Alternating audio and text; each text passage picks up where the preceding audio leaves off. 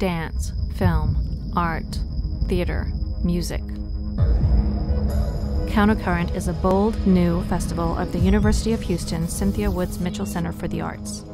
This spring, artists from across the world come to Houston for 5 days of cutting-edge contemporary performances, installations, and experiences. Miwa Matraic, Suzanne Bocanegra, Wu Zhang, Lagatias Taradas al Sol, Abanadi Meza, Byron Oyoung and Susie J. Lee, Steve Rawl, Odabenga Jones and Associates, Jonah Bakare and Anthony McCall, Lacey Johnson and Josh Oken.